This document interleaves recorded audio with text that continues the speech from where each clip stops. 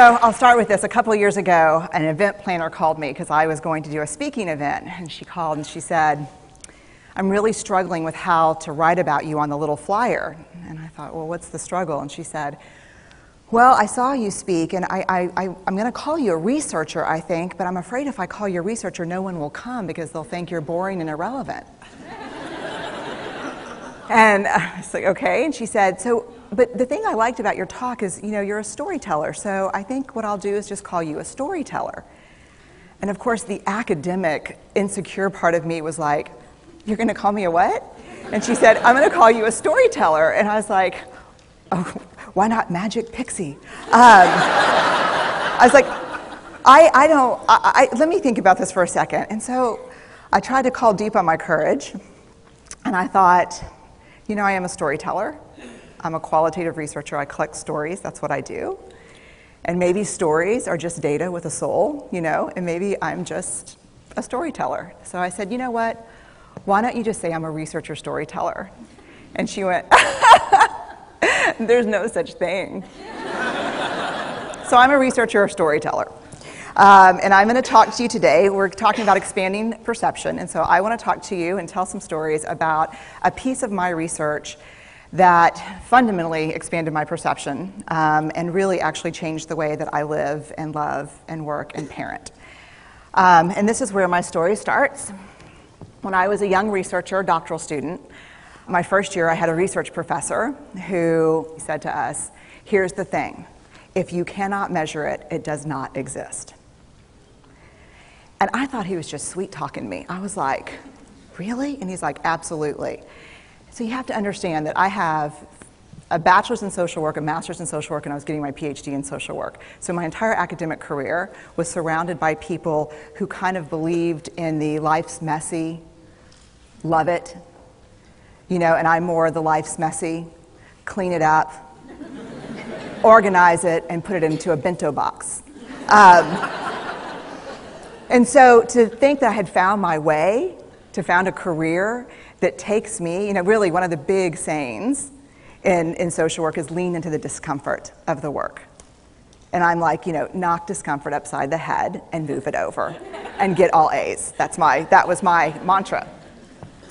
So I was very excited about this. And so I thought, you know what? This is the career for me because I am interested in some messy topics, but I want to be able to make them not messy. I want to understand them. I want to hack into these things that I know are important and lay the code out for everyone to see. So where I started was with connection, because by the time you're a social worker for 10 years, what you realize is that connection is why we're here. It's what gives purpose and meaning to our lives. This is what it's all about. It doesn't matter whether you talk to people who work in social justice and mental health and abuse and neglect. What we know is that connection, the ability to feel connected, is neurobiologically, that's how we're wired, it's why we're here. So I thought, you know what, I'm going to start with connection. Well, that situation where you get an evaluation from your boss and she tells you 37 things that you do really awesome and one thing that you can't, an opportunity for growth. And all you can think about is that opportunity for growth, right? Well, apparently this is the way my work went as well, because when you ask people about love, they tell you about heartbreak. When you ask people about belonging, they'll tell you their most excruciating experiences of being excluded. And when you ask people about connection, the stories they told me were about disconnection. So very quickly, really about 6 weeks into this research, I ran into this unnamed thing that absolutely unraveled connection in a way that I didn't understand or had never seen. And so I pulled back out of the research and thought, I need to figure out what this is. And it turned out to be shame. And shame is really easily understood as the fear of disconnection. Is there something about me that if other people know it or see it, that I won't be worthy of connection? The things I can tell you about it, it's universal. We all have it. The only people who don't experience shame have no capacity for human empathy or connection. No one wants to talk about it, and the less you talk about it, the more you have it. What underpinned this shame, this I'm not good enough, which we all know that feeling. I'm not blank enough. I'm not thin enough, rich enough, beautiful enough, smart enough, promoted enough. The thing that underpinned this was excruciating vulnerability. This idea of, in order for connection to happen, we have to allow ourselves to be seen, really seen. And you know how I feel about vulnerability. I hate vulnerability. And so I thought, this is my chance to beat it back with my measuring stick. I'm going in, I'm going to figure this stuff out, I'm going to spend a year, I'm going to totally deconstruct shame, I'm going to understand how vulnerability works, and I'm going to outsmart it. So I was ready, and I was really excited. As you know, it's not going to turn out well. You know this. So I could tell you a lot about shame, but I'd have to borrow everyone else's time. But here's what I can tell you that it boils down to. And this may be one of the most important things that I've ever learned in the decade of doing this research.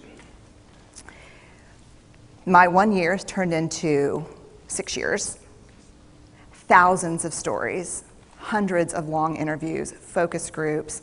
At one point, people were sending me journal pages and sending me their stories, thousands of pieces of data. And 6 years. And I kind of got a handle on it. I kind of understood this is what shame is, this is how it works. I wrote a book, I published a theory, but something was not okay. And what it was is that if I roughly took the people I interviewed and divided them into people who really have a sense of worthiness, that's what this comes down to, a sense of worthiness. They have a strong sense of love and belonging. And folks who struggle for it, and folks who are always wondering if they're good enough.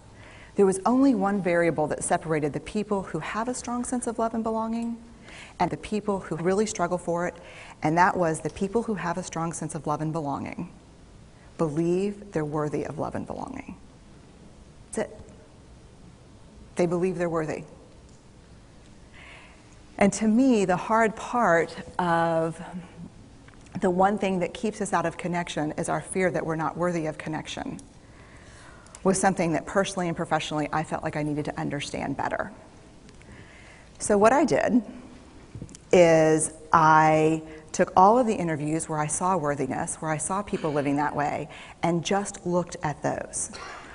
What do these people have in common? And I have a slight office supply addiction, but that's another talk. So I had a manila notebook, a manila folder, and I had a Sharpie, and I was like, what am I going to call this research? And the first words that came to my mind were wholehearted. These are kind of wholehearted people living from this deep sense of worthiness. So I wrote at the top of the manila folder, and I started looking at the data. In fact, I did it first in this in a 4-day, very intensive data analysis where I went back, pulled these interviews, pulled the stories, pulled the incidents. What's the theme? What's the pattern? My husband left town with the kids because I always go into this kind of Jackson Pollock crazy thing where I'm just like writing and going and kind of just in my researcher mode. And so here's what I found. What they had in common was a sense of courage. And I want to separate courage and bravery for you for a minute. Courage, the original definition of courage, when it first came into the English language, it's from the Latin word cur, meaning heart. And the original definition was to tell the story of who you are with your whole heart. And so these folks had, very simply, the courage to be imperfect. They had the compassion to be kind to themselves first and then to others, because as it turns out, we can't practice compassion with other people if we can't treat ourselves kindly. And the last was they had connection, and this was the hard part, as a result of authenticity. They were willing to let go of who they thought they should be in order to be who they were, which is, you have to absolutely do that for connection. The other thing that they had in common was this. They fully embraced vulnerability. They believed that what made them vulnerable made them beautiful. They didn't talk about vulnerability being comfortable, nor did they really talk about it being excruciating, as I had heard earlier in the shame interviewing. They just talked about it being necessary. They talked about the willingness to say I love you first. The willingness to do something where there are no guarantees. The willingness to breathe through waiting for the doctor to call after your mammogram. The willing to invest in a relationship that may or may not work out. They thought this was fundamental. I personally thought it was betrayal. I could not believe I had pledged allegiance to research, where our job, the definition of research is to control and predict, to study phenomenon for the explicit reason to control and predict. And now my mission to control and predict had turned up the answer that the way to live is with vulnerability and to stop controlling and predicting. This led to a little breakdown, which actually looked more like this. And it did. It led to I call it a breakdown, my therapist calls it a spiritual awakening. Spiritual awakening sounds better than breakdown, but I assure you it was a breakdown. And I had to put my data away and go find a therapist. Let me tell you something. You know who you are when you call your friends and say, I think I need to see somebody. Do you have any recommendations? Because about 5 of my friends are like, woo, I wouldn't want to be your therapist. And I was like, what does that mean? And they're like, I'm just saying, don't bring your measuring stick. It's like, okay. So I found a therapist. My first meeting with her, Diana, I brought in my list of the way the wholehearted live. And I sat down, and she said, how are you? And I said, I'm great, I'm okay. And she said, what's going on? And I said, and this is a therapist who sees therapists, because we have to go to those because their BS meters are good. And so I said, here's the thing, I'm struggling. And she said, what's the struggle? And I said, well, I have a vulnerability issue, and I know that vulnerability is kind of the core of shame and fear and our struggle for worthiness, but it appears that it's also the birthplace of joy, of creativity, of belonging, of love, and I think I have a problem, and I need some help. And I said, but here's the thing, no family stuff, no childhood shit, I just need some strategies.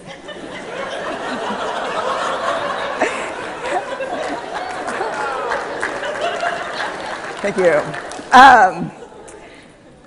So she goes like this. And then I said, it's bad, right? And she said, it's neither good nor bad. It just is what it is. And I said, oh my God, this is gonna suck. And it did, and it didn't. And it took about a year. And you know how there are people that, like, when they realize that vulnerability and tenderness are important, that they kind of surrender and walk into it? A, that's not me. And B, I don't even hang out with people like that.